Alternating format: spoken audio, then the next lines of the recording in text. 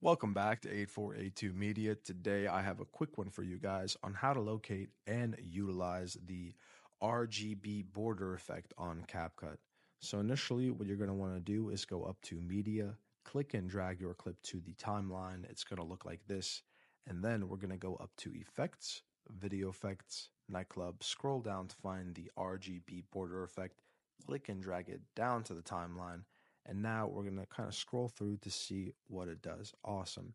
So we can actually elongate this effect to fit the entirety of the clip, or we can choose a specific point to add this effect onto. So I'm going to add it right as my sister misses catching the phone. And it's going to be at the end of the clip. And then we can go up to the special effects tab with the effect highlighted and mess with the horizontal, speed, and vertical of the effect, and also add keyframes. We have a video on that as well. So let's take a look.